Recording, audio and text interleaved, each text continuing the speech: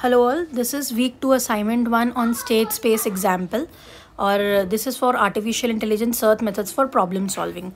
So the answer to question number 1 is all, question number 2 is A, C and D, question 3 again all, question number 4 it is A, B and C, question 5 it is A, C and D, question 6 all, question 7 the right answer is 7, question 8 it is 5, question number 9 it is 2, question number 10 it is no.